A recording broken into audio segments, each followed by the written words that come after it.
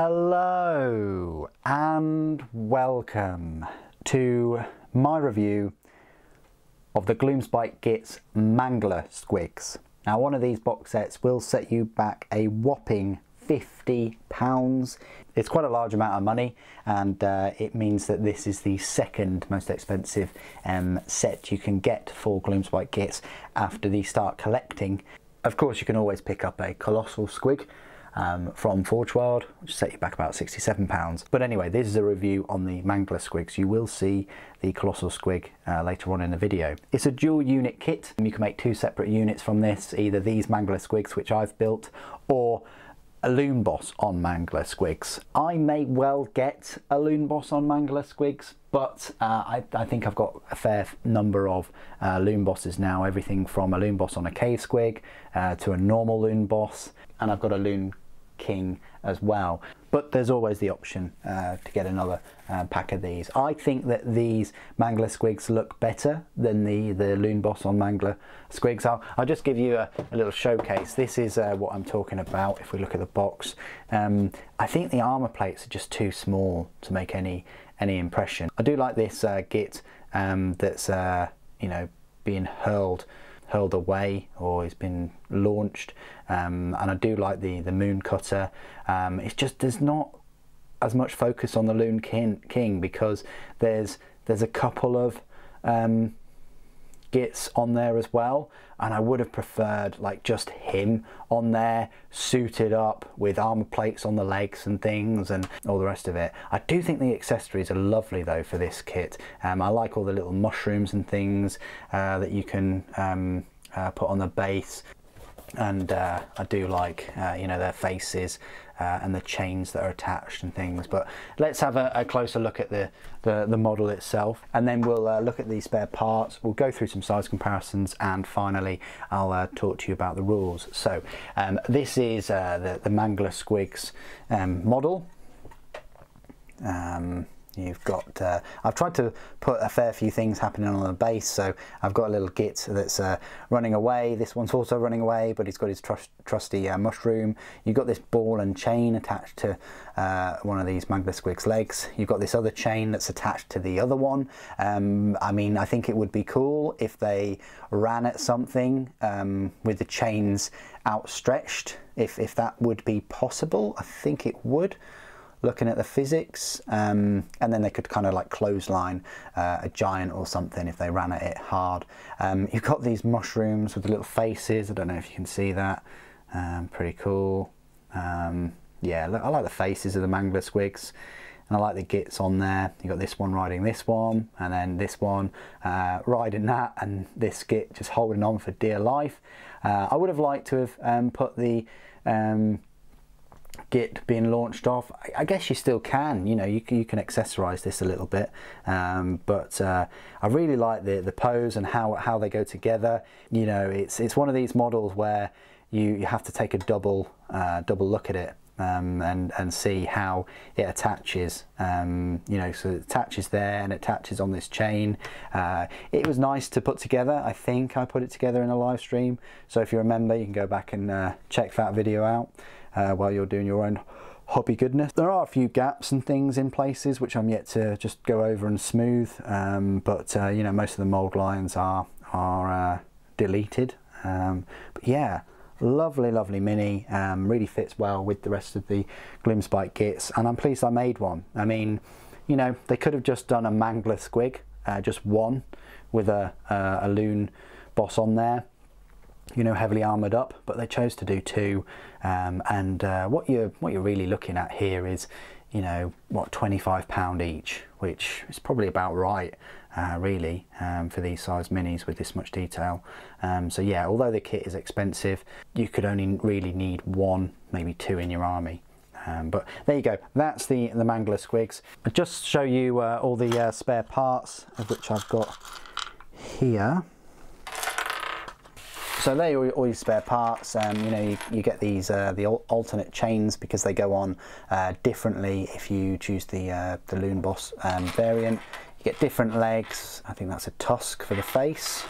That's the Loon Boss himself with like a knight helm on. Different jaw and teeth. Not quite sure what that is. It's some kind of cloak thing. Part of the loom boss with the sickle. A head. Another head with a cauldron as a helmet. Makeshift helmet. One of the armor plates. Again, not a huge fan. You know, but that would sort of go on there, I think. You can attach it otherwise. Another armor plate. It's actually another bit of scenery here, another accessory here with a kind of dwarf piece of masonry. That's quite cool. You got some legs, I think, part of one of the other Gitz, and a different head for one of them, and another little different tail.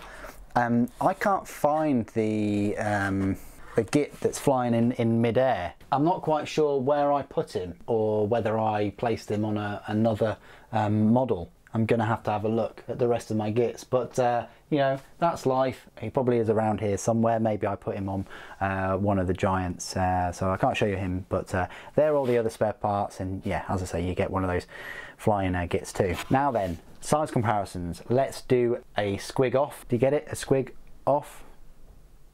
Oh, never mind. Okay, so here's the biggest squig I have, the Colossal Squig from Forge World, and yeah, he is obviously colossal. You know, he's much bigger than one of these Mangler Squigs. The biggest squig I own, probably that Forge World will make. He is just ginormous. He could most probably take on these two squigs, or at least eat one of them quite happily. I don't know whether they do eat them, but the fun fact is when this Colossal Squig dies, it explodes and releases little squigs, which is interesting.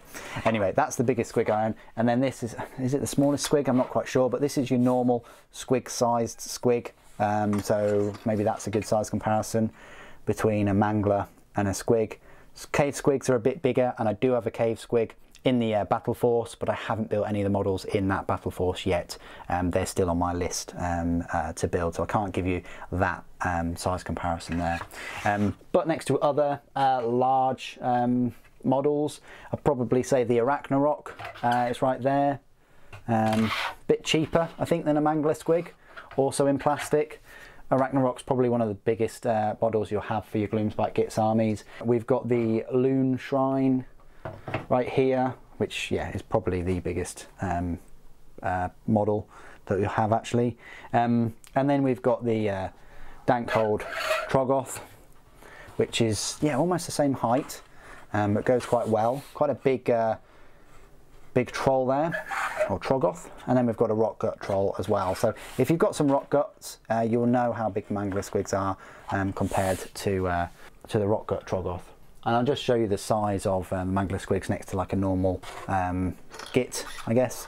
It's one of the ones from the Arachnarok set, and obviously there are Gits on the unit themselves, so it's always nice to see how big you know the model itself is next to normal kind of like little troops. Okay, this leads me on to the next topic of the review, which is the rules for the Gloomspite Gitz Mangler Squig. You'll find their rules, or its rules, in your Gloomspite Gitz Destruction Battle Tome. Now, Mangler Squigs, unit size is 1, maximum is 1. Their points cost is 240 points, and they count as a Behemoth, so the same as the Arachnaroks and the Gargants. So what do you get for this large number of points? Well, their movement speed is affected by their wounds suffered. So let's just go through this. If they only suffer between 0 and 2 wounds, the movement speed is 3d6, which is very fast. Their save is 4+, their bravery 10, and they have 12 wounds to begin with. They're a single model equipped with huge fang-filled gobs and balls and chains. The crew, this model has a grot crew that attack with their bashing sticks. For rules purposes, the crew are treated in the same manner as a mount. Fly. This model can fly. Yes, you read that correctly. So, as I just mentioned, it's one of these models where the wound suffered affects the rest of its abilities. So, wound suffered between 0 to 2, the movement speed is 3d6. The huge fang-filled gobs will hit on a 3+, and the balls and chains will have 7 attacks. Between 3 and 4 wounds, movement speed drops to 2d6, and the huge fang-filled gobs go to 4+. Ball and chains down to 6 attacks. 5 to 7 wounds, it's a d6 movement. 5+ on the fang-filled gobs and a 5 attacks for balls and chains, 8 to 9 wounds. Their movement speed actually goes up to 2d6. Their movement speed kind of drops, and then when they've really got a lot of wounds, it rises up again. And it's the same for the to hit and the number of attacks. The fang-filled gobs goes up to 4+ to hit, and the attacks for balls and chains goes to 6. And then when they've got 10+ wounds, their movement speed goes right back up to 3d6. The fang-filled gobs goes to 3+, and the balls and chains go to 7. So it starts off high, and then when they get to like 5 to 7 wounds, they drop. And then when they suffer even more wounds, it goes back up again. So for an attacking player, you may want to cause 5 to 7 wounds on these things and then just leave them as they are, because that's when they're least effective. Now, the huge fang-filled gobs, there's a range of 2 inches, 4 attacks. We've mentioned what you need to hit. 3+ to wound, -1 to rend, and a damage of d6. The balls and chains are a range of 2 inch. We've talked about the number of attacks. To hit is 3+, to wound is 3+, rend is -2, and a damage of d3. And the bash and sticks is a range of 1 inch, 4 attacks, 4+ to hit, 4+ to wound, nothing to rend, and a damage of 1. Abilities: Curse Splat. Add 1 to hit rolls for attacks made with this model's balls and chains if the model made a charge move in the same turn. So that's good. You're hitting on 3+ anyway, but to have it as a 2+ is great if they charged. Watch out. If this model is slain before the model is removed from play, roll a dice for each unit within 6 inches of this model. On a 4+, that unit suffers d3 mortal wounds. That's a nice little feature, that when it dies, you've got a 50-50 chance of scoring d3 mortal wounds. Keywords: Destruction, Squig, Gloomspite Gitz, Moon Clan, Monster, and Mangler Squigs.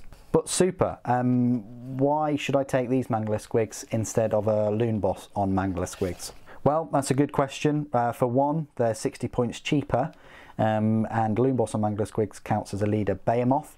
In terms of the stat line, they have the same weaponry and the same number of wounds, save, all those kind of things, except for the Loon Boss has this Moon Cutter weapon, which gives him 5 attacks, 3+ to wound, 4+ to wound, nothing to rend, and only damage of 1. However, the Loon Boss also has an ability called Red Cap Mushrooms, whereby once per battle, if in the hero phase, if the Loon Boss is eating Red Cap Mushrooms, then you can reroll hit and wound rolls for the model, but not for the mount or crew, so only for him for his Moon Cutter. And also it has a command ability called Bite the Moon, where you can pick a friendly model, and in the combat phase you add 1 to wound rolls for friendly Squig units. So that's nice, you're getting a bit of a buff for while they are wholly within 18 inches of that model. So you're getting a nice big long range buff there of adding wound rolls for Squigs.